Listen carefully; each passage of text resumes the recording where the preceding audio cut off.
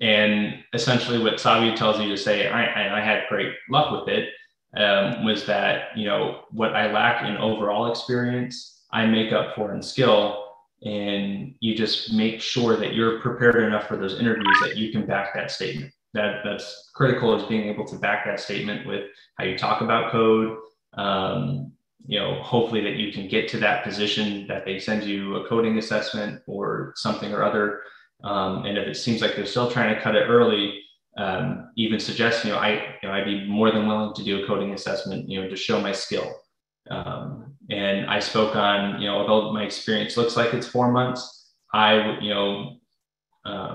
would tell them that it was 12 hours a day, 6 days a week. And that's what I was doing. It was intense, but we were a startup creating an MVP.